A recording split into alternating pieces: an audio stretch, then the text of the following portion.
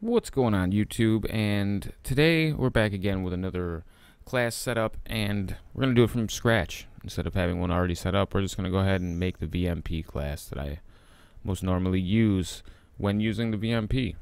So obviously the grip. In this case, on SMGs, for the most part, they're all going to need the grip. I prefer immediately to go with the extended mag because this is a 56 round gun with extended mag, so it's actually pretty decent. And then obviously most of us will go with a third attachment in most cases. I honestly, am torn between fast mags and long barrel myself.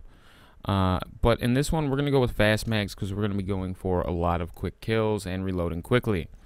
Now, perk 1. Depending on where or who you're playing with, flak can be a great idea. So we're just going to pick that up anyways because we're not going to be running a trophy system this time.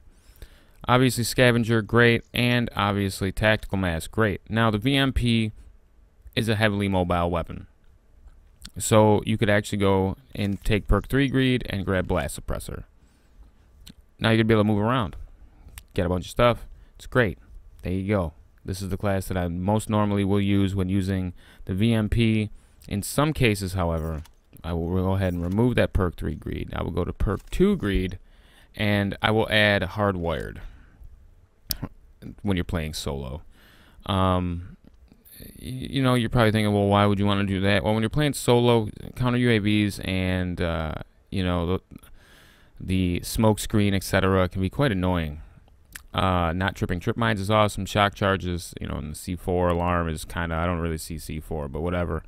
But yeah, basically just to defeat the counter UAV, so you always have your UAV available. And that's about it for this class setup, but I do hope that this has helped somebody or anybody understand how I play and what kind of ridiculous decision making I have when playing. But if at any point you've liked this video or any of the content in this video, go ahead and hit that subscribe button or hit the like button if you've already subscribed. Hey, leave a comment if you want to see any particular guns, weapons, or specialist setups that I use when playing, and I will try to get them up as soon as possible. But in any event, you guys are awesome. Be easy.